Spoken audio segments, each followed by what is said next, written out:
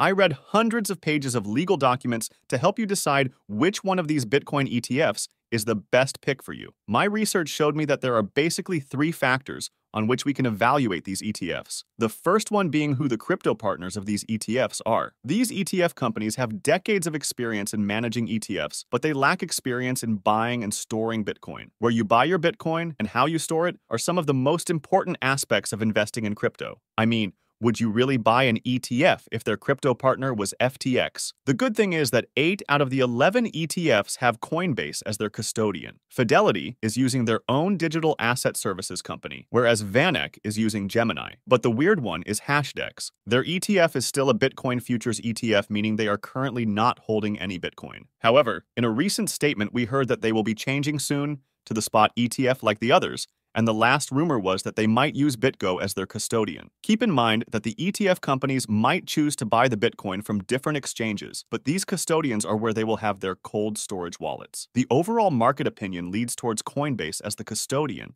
as they are the biggest crypto company in America, with a market cap of over $31 billion, giving them access to the latest tech which might help prevent any cyber attacks. But in the end, it is your choice on which crypto provider you trust the most. The next essential factor in deciding on an ETF is the management fees. Every company is going to charge a different amount in fees, and we have some interesting options here. Starting with the highest, we have Grayscale at 1.5%, and Hashdex at 0.9%. The rest are around 0.5% and under, with the cheapest two being Ark at 0.21% and Bitwise at 0.2%. I know it might seem like this is a very small difference and that it is not a big deal, but your choice today could cost you hundreds of thousands of dollars in the future. Let me show you how. Let's say we invest $500 a month in 3 ETFs for 30 years, and assuming the underlying Bitcoin grew by 10% a year, with the only difference being their management fees. First, we have the ETF with the highest fees at 1.5%, then 0.9%, and lastly, the cheapest at 0.2%. We can see that the fees impact the annual return, which decides how much you make. The ETF with the lowest fees grew to just over $1 million,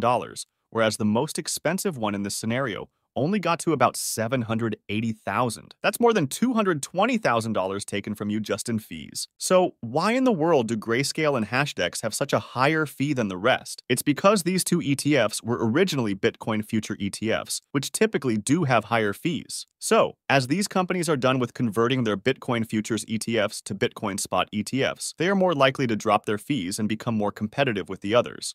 Because these fees are the only way ETF companies make money, they need to carefully tread the line of being attractive and competitive by offering a lower fee, while also making enough money to sustain operations. And that is possible only if they get big amounts of investments in their funds. To attract more investments, these companies are offering a promotional period on their management fees. For example, iShares has dropped their fees from 0.25% to 0.12% for the first 12 months, or until $5 billion of assets under management, whichever comes first. The other promotions are similar, a reduction in fees up until a period of time or amount of money invested. But to go one step further, 6 of the ETFs have dropped their fees to 0%, which is very exciting and is something you can take advantage of. Apart from the numbers, before investing in ETFs, I also like to factor in the brand value of the ETF company. Crypto, to an extent, runs on public faith in the blockchain system. An exchange which is trusted by its customers can make billions, and the companies which are not tend to crash and go bankrupt. So, for this comparison, we can look at the ETF provider's overall experience in dealing with crypto. As far as the overall experience is considered, I think Fidelity comes to the top on the list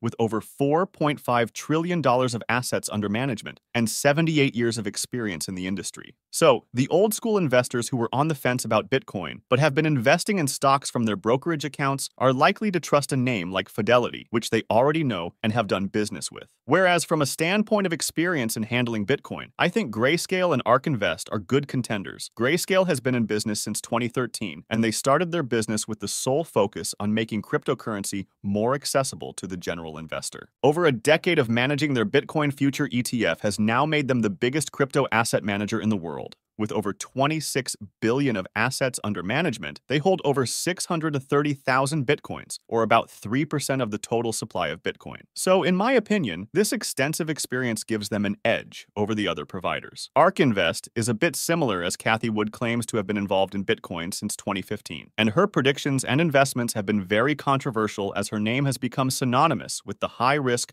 high-reward investment strategy, which could attract a decent chunk of crypto investors. Picking the best ETF is no easy task, as everyone has different preferences. However, investors should at least analyze fees, crypto partners, and the overall brand value of the ETF before investing in it. Let me know which one of these ETFs would you invest in. If you enjoyed the video, please like and subscribe. Thanks for watching.